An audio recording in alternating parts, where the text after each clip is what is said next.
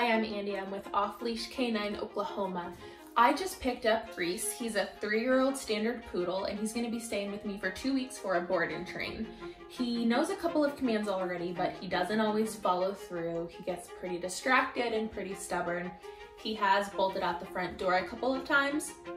He also doesn't know how to socialize with other dogs. He gets really insecure and unsure about them. Another thing we're going to be working on is when he's at home and people walk past the front door, he loses his mind. His owners have actually had to cover the window just to keep him calm.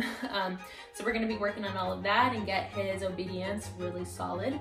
Here is a video of what he looked like whenever I picked him up today.